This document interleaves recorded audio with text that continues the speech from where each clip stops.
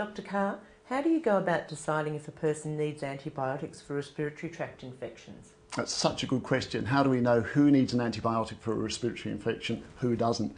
Lots of different kinds of respiratory infections. We've got the throats, we've got the coughs and colds, we've got the ear infections, particularly in kids. And one of the most important things, I think, is that nearly all of these infections actually don't need antibiotics. So I think the most important message is most of them, no antibiotic is required. They're virus infections, they just get better with time.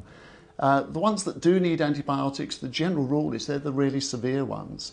And how do you know which are the severe ones? Well, when people have got high temperatures, if it's a throat, if it's a rip-roaring throat with all the glands up and that sort of thing, with the coughs when they're really sick, again, high temperature, that sort of thing, sometimes these people might need antibiotics. But for the ordinary person with a bit of a cough, a bit of a cold, a sniffle, a sore ear, antibiotics aren't needed. And that also applies to the kids with the sore ears. The majority of sore ears in kids, even with temperature, get better just as quickly without antibiotic. Why do you think people sometimes ask for or expect antibiotics? Lots of reasons why people want to have antibiotics or think they need antibiotics. Sometimes it's because that's what they've had before, and that's our fault, the doctors, because we've been a little bit too liberal with them at times. And so people have had antibiotics before, things got better in a few days, they think, wow, the antibiotic really works. But in fact, probably would have got better in a few days anyway. There are also lots of other reasons. People are worried about having to get back to work, or they're concerned that the kid might go on to have something more serious. Most of the time, antibiotics are going to make little difference to the speed of things getting better. And really important to remember, of course, that they can also cause side effects, which actually slow things up. So if you get diarrhea or rash, or for women, thrush, that sort of thing, that can be a really nuisancey kind of side effect that actually makes things go on for longer. Do you get people who specifically request antibiotics, and how would you deal with that situation? Yes, there are quite a lot of people who come in asking for antibiotics or say, I've got this infection, doc, and I think I need some more antibiotic. A lot of the time, we doctors, we tend to blame the patient for this and say, oh, you know, they always want the antibiotics. Whereas actually, I think we're responsible a lot of the time, because it's we doctors are the ones who've dished them out before, and the patient thinks, well, I had it last time, I probably need it again this time. There are also people who've got better on antibiotics and think, oh, obviously I needed it last time, when in fact they would have got better anyway.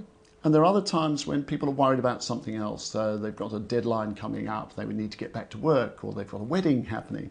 And sometimes it's about kids. They're worried if I don't give them something, will they get sicker? The important thing for me as a doctor is to find out what's the expectation about. Why does that person think, oh, I need antibiotics this time? Because the answer to that question often tells me a lot more about whether it's really needed or not. And sometimes do you feel under pressure to prescribe, and if so, what is that pressure? There is pressure to prescribe antibiotics at times as a doctor. Again, I think we doctors use it as a bit of an excuse rather too often. We tend to say, oh, those patients, they always want their antibiotics. It's not me, it's them. There's good research to show that even when patients feel they need antibiotics, if the doctor gives a sensible explanation as to why an antibiotic is not needed, then the majority of people are quite happy with that. So patient pressure, yes, it does exist, but I also feel it's a bit of a medical excuse for rather sloppy behaviour, because we know that if people get a decent explanation about whether they need an antibiotic or not, they're usually really happy with that answer. Dr. Carr, why isn't an antibiotic the best choice for most respiratory tract infections? Antibiotics are not the right choice for most respiratory infections because they're not needed, because most respiratory infections are due to viruses, and antibiotics don't work against viruses.